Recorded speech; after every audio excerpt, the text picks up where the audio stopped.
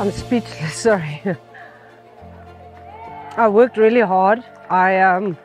This last couple of weeks, myself and my coach worked through all the facets of the game. I put a lot of hours into it, but yeah, I think at the end of the day, it was just me, my swing, and the Lord up there that kept me sane to be able to play the game today.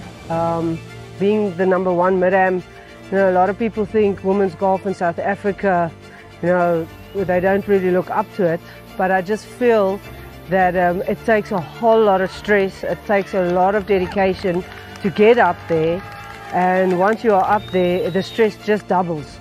And I felt it this week. I really wanted to make everybody proud. You know, you feel the judgment coming from all kinds of direction, but yeah, I stuck with my guns, and I'm so happy that I could defend the #1 spot, because you know, everybody looks, yeah, she's #1, but what is she going to do about it? So at the end of the day, I'm very happy.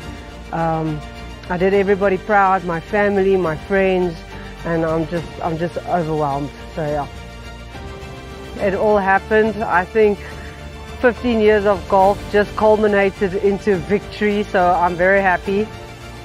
Stephanie, oh, well done. She was brilliant today. She just hit it. I don't think you can hit it any straighter. She was attacking those pins so much.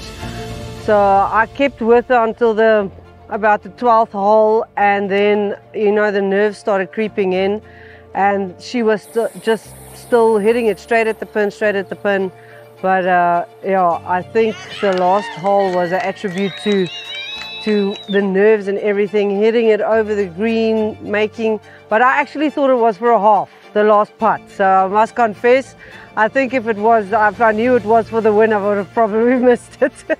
So yeah, but well done, Steph. You gave me a good run for my money. Yeah.